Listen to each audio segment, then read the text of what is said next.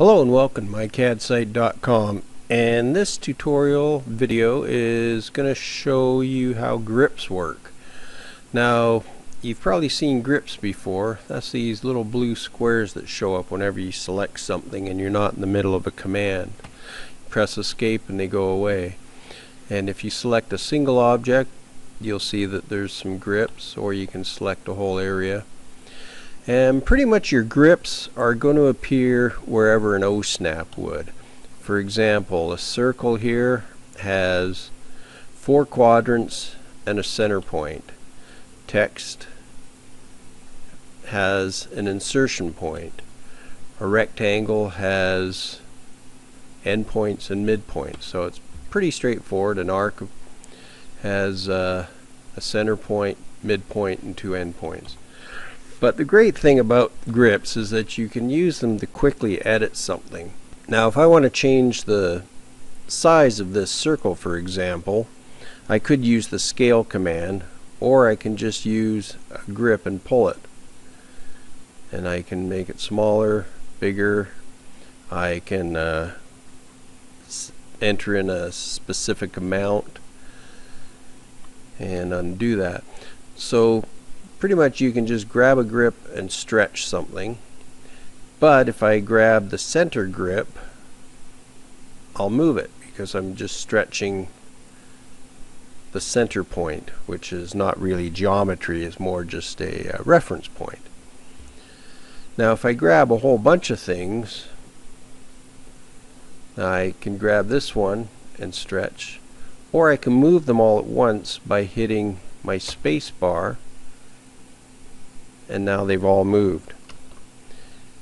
And what the space bar does is it cycles through some commands, and you'll see right here stretch, and you'll see it's not really a stretch command that you'd see at the command line normally.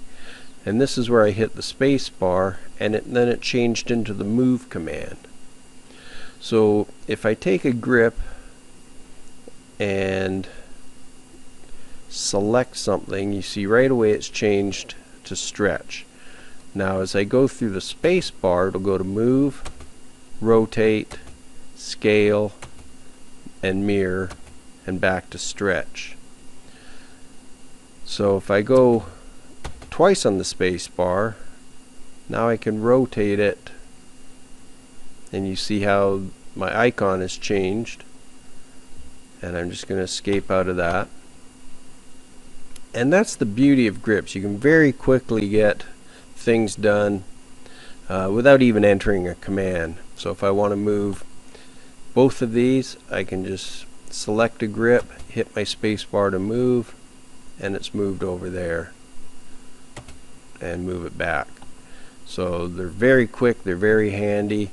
A lot of times you might have, say, 2 lines,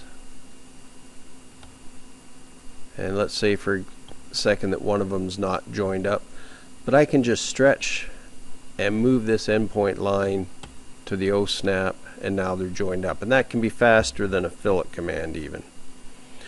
So they're very powerful, they're very easy to use, and basically a grip, once it's an item selected, you can see that as I hover over it, it's gone to kind of a pinkish orange look, and as I select it, it's gone to a red color.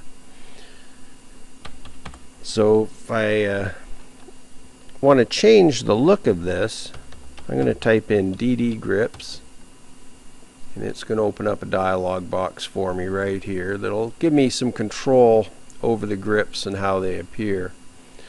And this is all part of your options dialog box under selection.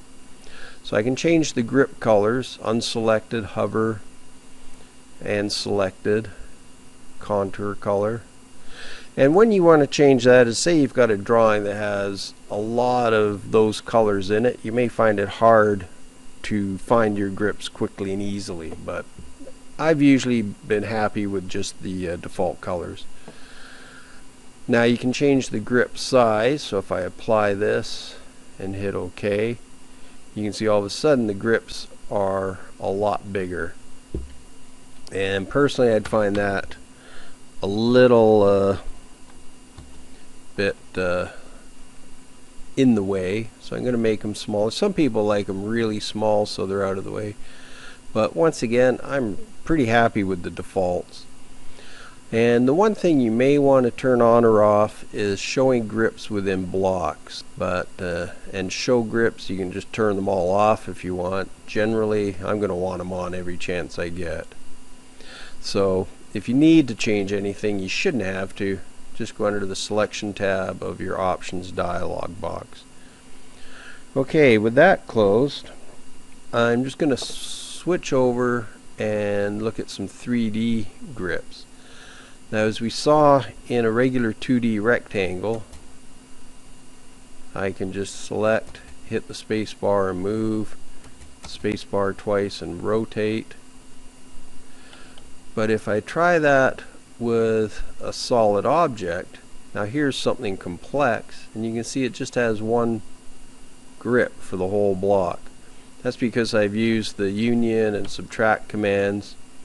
Same with this item here. Now this one is a box, and I've got 3D grips now. And one thing that's different is that the space bar does not cycle through the various options. So in 3D objects, your grips are pretty much just going to be stretching the geometry of the objects. Same with the cylinder. I can just easily change the diameter or the height.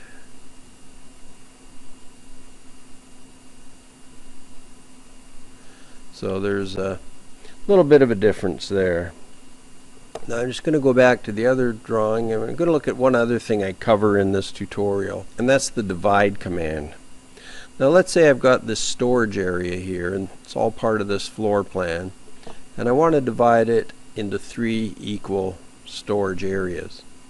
So what I can do is just type in div for divide, select my object, and the number of segments I want is 3, and you'll see that this line is still just a line, but what it's done is added 2 points.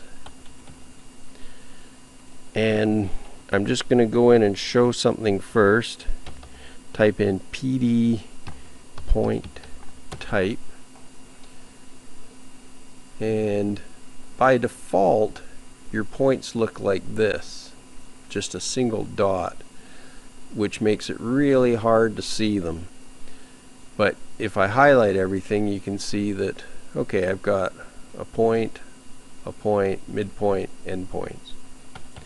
So as a rule, if you start using the divide command and start using points, you want to change to something that's easy to see. And I recommend this one because it's got the circle. It's very quick and easy to see. You can set it to 5% relative to your screen, which I find is really handy. Because that way,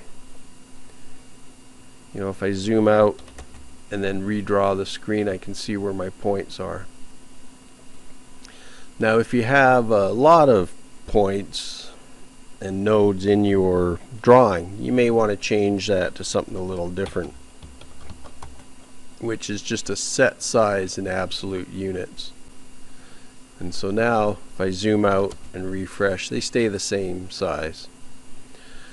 So anyway, now that I've got this, all I need to do is just draw a line, but as you can see, I'm not snapping to my node. So I'm going to type in OS for OSnap and turn on my node OSnap. So now when I draw a line, I can go right from my node to here and to here, and then erase, and now I've got my 3 storage units that are all exactly the same size. So that's how nodes work, the divide command, and a quick overview of grips. And I recommend getting used to using grips because they're a huge time saver. Even with something like your dimensions, you may find your dimensions get a bit off. Maybe you click to the wrong point, you can just bring it back in and away you go, rather than redraw the dimension. So anyway, this has been mycadsite.com. This was tutorial 4-5. Check it out. Check out the whole website for a full, complete AutoCAD course. It'll take you from the basics up to 3D rendering and all kinds of great stuff. Thanks for watching.